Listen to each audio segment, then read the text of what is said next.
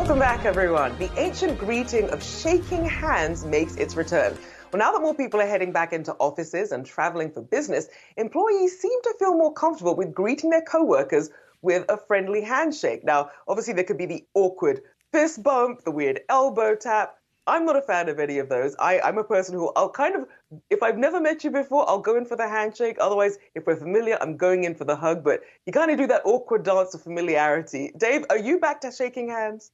I never stop. So we had a Yahoo Finance poll about this earlier this afternoon, and my answer was the third option, which is never stop doing handshakes. And quite frankly, I never stopped hugging. I have always been a bit of a hugger, only when invited. But and the poll plays out this way: 59% are back to shaking hands, but you have to add in the 25% that never stop. So very few people are anti-handshake at this point. Just 16% of the 650 who voted in this poll. Look, we are returning to office, and don't you dare bring that elbow that you mentioned earlier on, because that, I am not having any of that. At the bare minimum handshake, although I hate to be the wet blanket on a Friday afternoon, the COVID numbers do make you feel a little bit wary about going back to the hugs and the handshakes and things of that nature, because the numbers are spiking, my friend.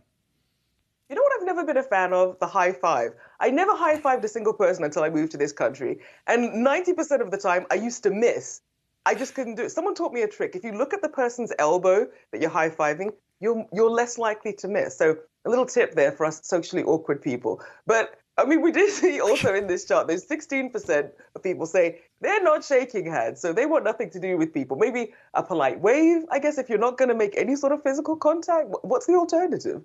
I recommend this. If you're going to return to office, which we are starting to do despite the spike, you got to be back to handshakes. Maybe not the hugs. I can understand you holding off on that, but you got to get back in there. Just bring back the wash your hands, the stuff, so you can, shake your hands and then go around the corner and wash them. But I still can't get over you missing a high five, my friend.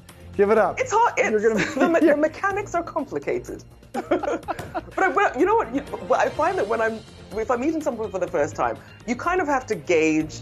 If you go in for the handshake and they seem uncomfortable, you kind of segue it into some sort of wave or something. But everyone has a different comfort level. I respect that. Well, I'm going to give you a knuckles. Have a great weekend, everybody. That'll do it for us. For Rachelle, Akuffo, I'm Dave Briggs. We'll see you back here 3 o'clock Eastern Time on Monday.